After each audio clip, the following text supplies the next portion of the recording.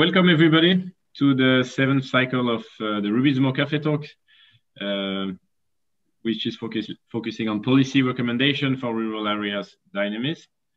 So this will be one part of the RUBIZMO project. Really brief introduction. RUBIZMO is all about business models for rural areas, and we are looking at different sectors.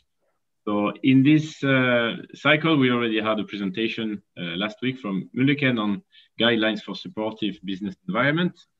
And today we are delighted to have Elodie Sal from the SHERPA project that will share with us the first conclusions they have from the project, because you will, I think, tell us a bit more about the project, but I think it's still in the first year of the project. So still have a few more years to go.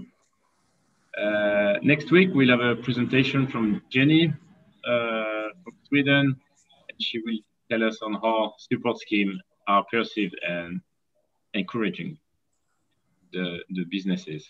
And then we will finish this cycle with a long virtual study visit.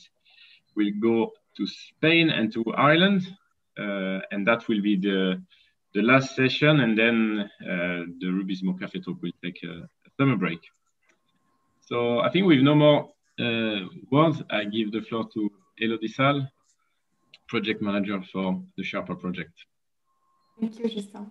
I'll now just give me a second to share my screen. Share the presentation mode. I hope you can see it well. Perfect. Good. Good morning, everyone. My name is Elodie Sal. I'm working at ECRES, Brussels-based consultancy, and we are coordinating the SHERPA project with my colleague Olivier Chartier. Thanks, first of all, to Justin and Camille for the invitation. So I'll present just briefly the work that we've done regarding the long-term vision for rural areas. But perhaps briefly before, I would like just to give you a short presentation on the project if you don't know SHERPA. So SHERPA stands for Sustainable Hub to Engage into Rural Policies with Actors. So we started the project in October 2019. It's a 4-year project, so we are quite at the beginning, but we've been doing many things since we started. So we have 17 partners, and it's a coordination and support action.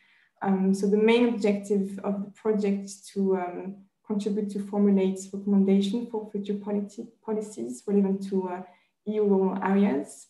And how do we do that? So the tool is mainly the science-society policy interface. So we create maps, so multi-actors platform across the EU.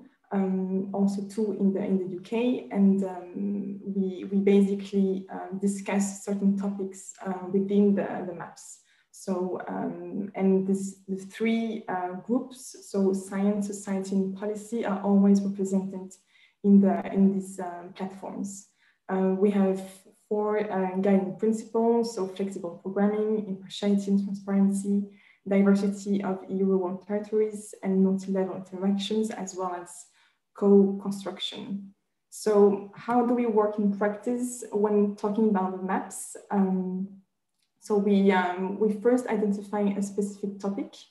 It can be, we had, for instance, the pilots on biodiversity and feature landscape, but also we worked on the long-term vision, as I mentioned before, and I will get back to this in more details, but we have a SHERPA discussion paper, which is centrally developed and drafted by partners and work package leaders.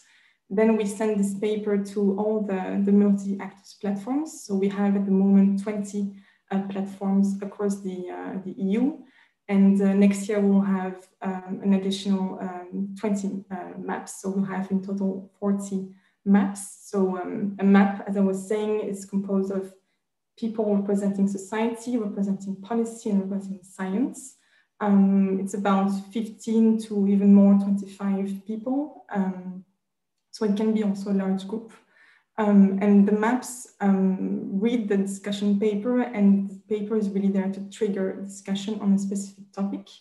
After they discussed and having through different workshops, for instance, they draft a position paper, then which is also discussed at the EU level map, which is the equivalent of the regional or national map, but at EU level. So with people, for instance, from the European Commission. And then we synthesize everything into a SHERPA position paper on the specific topic. So last year we focused the work on the long-term vision for rural areas. We decided to implement the Delphi process, which is usually used in forecasting processes. So that's why you can see the 6 different steps of the desk research: interviews, interview analysis, map survey, survey analysis, and validation of results through consensus meeting. So you can see on the left side, it started with the discussion paper, as I was saying before, which was drafted at work package leaders level.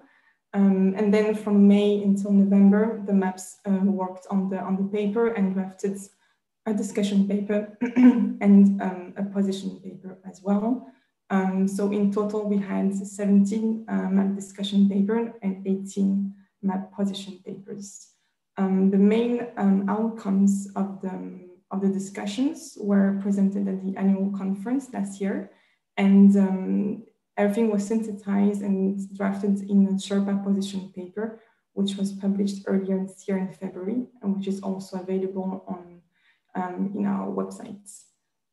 So that was in terms of process, and now in terms of what on the content, on substance more, the headline messages of the SHERPA discussion paper are presented on the slides. So the main message was that rural areas of Europe are attractive in their own rights, and as a consequence of the high quality of life available, many areas are appealing places to live, work, and visit.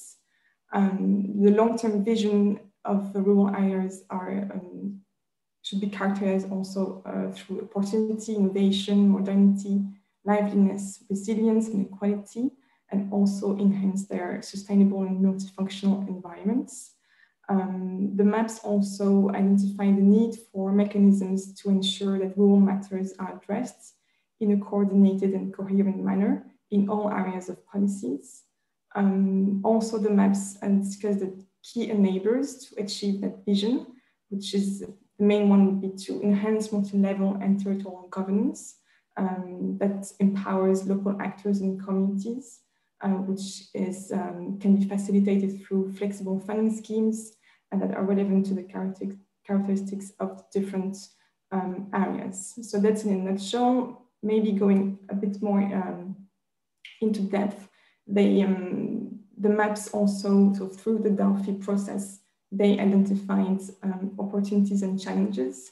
So you can see there that the digitalization and smart varieties is seen as an opportunity, tackling climate change and provision of environmental services as well. And as I mentioned before, governance and public participation were really seen as key, as instrumental also in achieving a long-term vision for rural areas.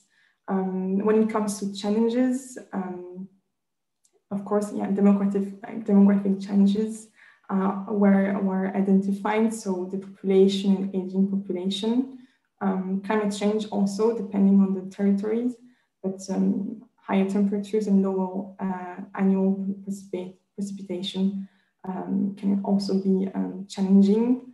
Infrastructure and basic services, so the lack or sometimes the poor quality of them are really seen as challenging for rural areas.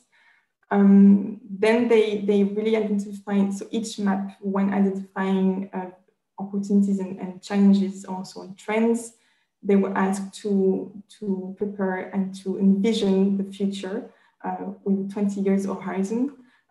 So they identified vision and enablers also to achieve that desired future for European rural areas. In 2040, rural areas are attractive places for people to live and settle. That was their main the common vision, let's say, from the maps. It also relates to the utilization of rural technologies and solutions, diversified rural economy with a strong local industry, trade, cultural sector, etc., and a stable demographic structure, environmental conservation, and biodiversity. The top 3 enabler categories that were identified by the multi-actor platforms were to empower local actors and communities, enhance multi-level and territorial governance, and enhance also smart ruralities and digitalization. So this is just a snapshot of the concluding remarks. This is what I've been saying before, but just 3 headline characteristics of the long-term vision were to enhance smart rurality and digitalization, empower local actors and communities, and really enhance multi-level and territorial governance. So involving more local actors and governments across when designing and implementing also the policies. As I said, the SHERPA platforms are composed of 3 different actors, so from science, society, and policy.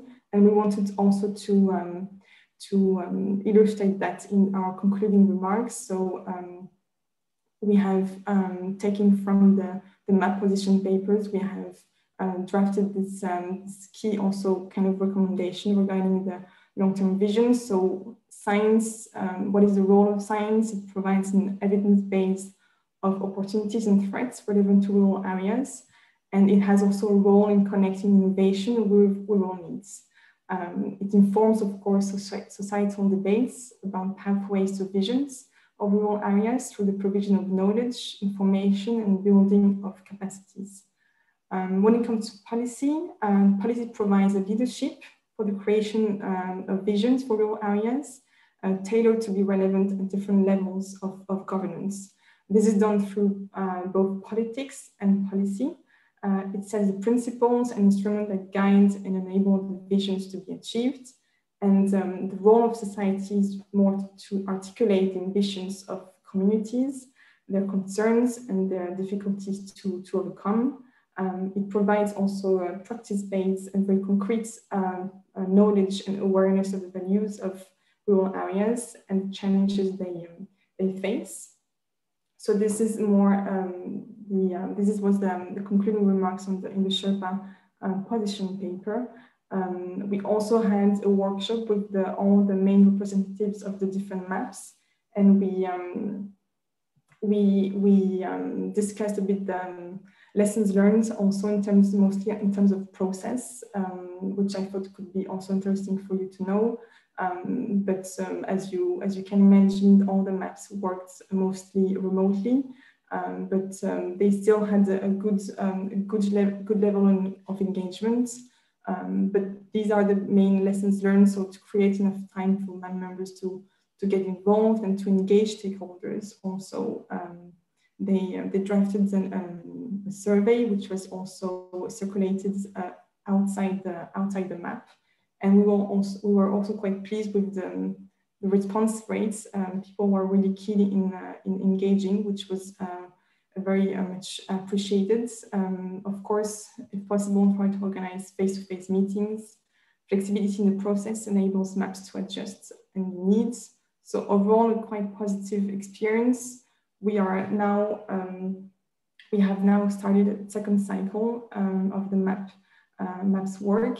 So they will work on 3 different topics. One will be the second phase of the vision, and they will do foresight. I have a specific slide here, so just for you to know still on the vision. They will work based on the scenarios developed by the Joint Research Center, which has developed these 4 scenarios that you see on the slide, really specifically on the long-term vision. So the maps have been introduced to these scenarios, and they will carry out a foresight exercise through workshops. So they will still, at least some of them, 6 will still work on the vision, and the other 14 maps are divided into 2 groups, and one working on the change more on climate change, and another one on rural economy, on the diversification of the rural economy. And they all choose to be on these different topics, and will also formulate recommendations in the SHERPA position papers. So that is it. I think I can stop my presentation here. I'm happy to reply to any question that you may have.